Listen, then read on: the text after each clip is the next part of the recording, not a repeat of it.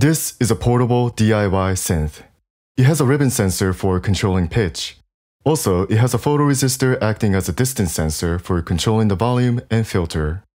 And this whole thing is battery powered. So, let's go outside to play it.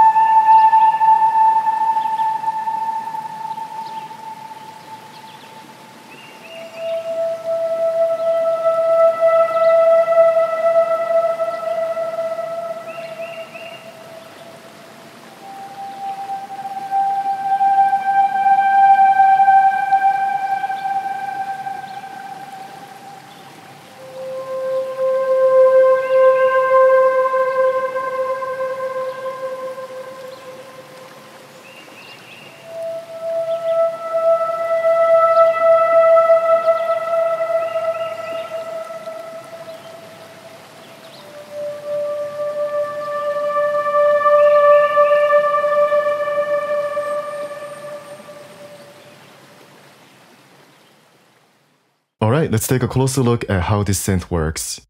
It looks like spaghetti, but I can promise you that the circuit is actually straightforward. It's just a bunch of jumper wires, breadboard, bit of resistors, and this magical little thing.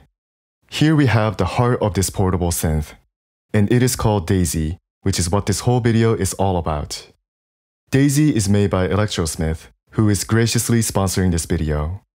I was planning on making this video regardless because I have been a huge fan of Daisy ever since I bought it almost 2 years ago. So what is Daisy? Daisy is an embedded audio platform. We can understand easier by comparing it to Arduino. Arduino is a microcontroller that can receive sensor data and send it to a computer.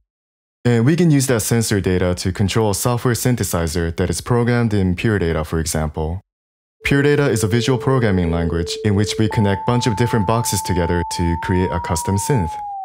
And we can listen with our headphone that's connected to the computer's audio jack.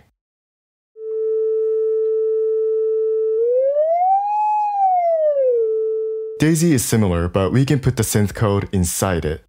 And the audio will come out of it also. That means we don't need to have our laptop in order to perform an instrument that's powered by Daisy. And that is embedded audio. There are many reasons to use embedded audio in your next project. In no particular order, here's a list. Reason number 1, shorter latency. With the Arduino to Pure Data setup, there's a decent amount of latency between the sensor input and the output sound. With embedded audio, that latency is near zero. Reason number 2, no laptop required equals less setup. In the Arduino setup, we connect the USB cable to Arduino, open up Pure Data or MaximSP, and start the serial communication before we can begin making music. And if we wanted to record the audio, we open up Ableton and set up a special audio configuration.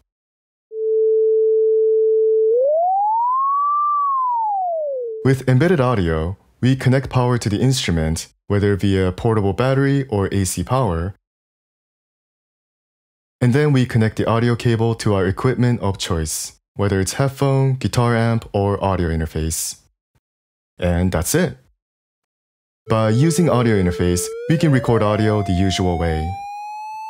It feels magical to have the sound come from the custom instrument itself. It's also less setup when using hardware effects. For example, we can just directly connect the instrument to a guitar pedal. With the Arduino setup, it's a lot of hassle to use hardware effects. Reason number 3, no more endless adjustments. With the Arduino setup, it is easier to adjust parameters while we play around with our instrument.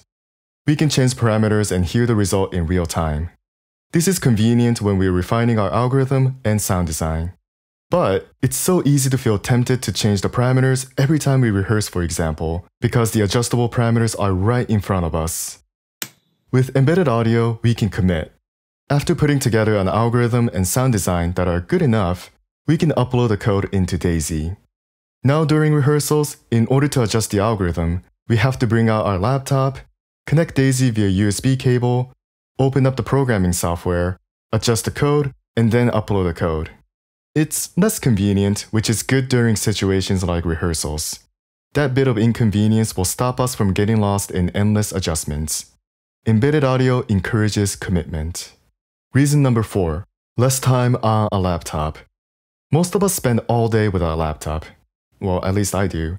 With embedded audio, we can just close our computer and just get lost in the music. We're not tempted to open the web browser and check social media, for example. Reason number 5, being able to go outside to play a custom-built instrument. Go to a local hiking trail or park and let nature inspire your music. Or go camping with your friends and jam out around a campfire. Reason number 6, embedded audio is great for live performance. First of all, our live setup will be a bit more simplified. Also, we no longer have to worry about our aggressive guitar player in a band accidentally hitting the $1,200 MacBook Pro on stage. Furthermore, laptops can be unpredictable. Personally, I had my laptop malfunction days before a performance, for example. Another mishap was when my laptop succumbed to the cold during an outdoor performance. Next winter, I do need to test if Daisie can survive the Midwest cold. So now that I got you excited to try out embedded audio, let's learn more about Daisie. First thing I have to mention is that it's very affordable. It's only $29.95 and it'll be shipped already soldered too. Another key point is that it's very compact. It's about the size of a stick of gum, so around the size of an Arduino Nano. And much like an Arduino, Daisie has analog inputs, 12 total actually. We can connect sensors like ribbon sensor to these pins, and Daisie can read the incoming data.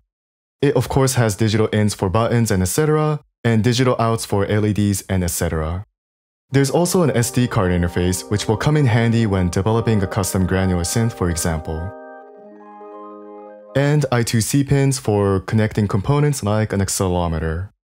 One of the key hardware differences is that Daisie has 2 DAC outputs, which can be used as CB sources for your Eurorack setup. And the main difference is that Daisie has stereo audio ins and outs, 96 kHz and 24-bit quality. And how we connect electronics component is pretty much the same as we do with an Arduino. So let's take a closer look again at the inside of this portable synth instrument. All the wires except for 3 are for connecting sensors to Daisie. So the circuitry of this project is actually straightforward. There are also wires for connecting Daisie's audio out pin and ground to the audio jack. And 1 wire is for bridging the analog ground to the digital ground, which we don't need to talk about yet. The enclosure is built out of foam board. It could have been wood or 3D printed plastic, but foam board is easier to work with and more accessible to most people. So I went with that. I have a tutorial on it, by the way. I use standoffs so that I can unscrew the top lid and have access to the inside. This is especially useful if I had the back panel closed. After putting together the electronics, we're ready to do some programming. And if the word programming got you feeling a little bit tense, don't worry. Daisie got you covered because it's programmable in various languages. For anyone without text-based programming experience, Pure Data will be a great choice. As mentioned earlier, Pure Data is a visual programming language in which we connect a bunch of boxes together to make a custom synthesizer.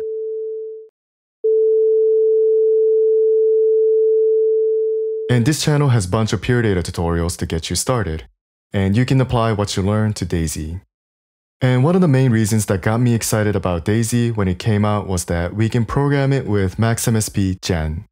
So if you have MaxMSP experience, Daisie got you covered. And for all of you programming experts, you can of course use C++. So if you're an engineer who loves music, Daisie would be great for leveraging your expertise to create amazing projects. Because we can program in different languages, Daisie is suited for beginners to experts. There's actually one more programming language we can use with Daisie, and that is the Arduino IDE code. It's the programming environment that was designed for Arduino, and we can use it with Daisie. Because I have experience using Arduino, programming Daisie with the Arduino IDE felt intuitive. It was so intuitive that I ended up programming the portable synth with it. Unlike Pure Data, we can debug easier with the serial monitor. In real time, we can visualize variables such as sensor data. There are also a bunch of great sounding examples provided by Daisy developers, such as a Moog ladder filter emulation. So what I did was analyze the example codes and Frankenstein them together to get the synth sound that you heard in the beginning. Then I mapped the sensor data to the synth parameters. After I finished programming, I hit upload and now the code is inside of Daisy. Now we're pretty much all set to go. We can quickly set things up and start making music. So first, we'll connect the instrument to a guitar amp. Again, we can connect it to our headphone or audio interface. Then I'll power it with a battery. Let's use portable USB phone charger. And now it can be played anywhere at home.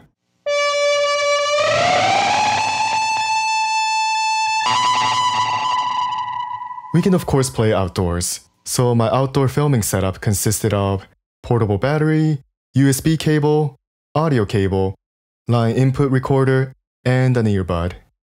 So, if you want to get into the magical world of embedded audio, I highly recommend Daisy. Thank you Electrosmith for sponsoring this video, and thank you for watching.